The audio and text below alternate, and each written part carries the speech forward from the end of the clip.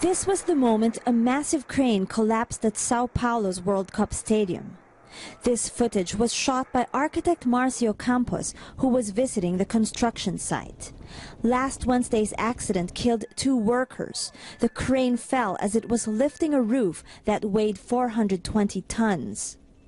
It damaged the stadium that is slated to host the opening match of the 2014 World Cup. Construction workers were rushing to meet a December deadline set by FIFA.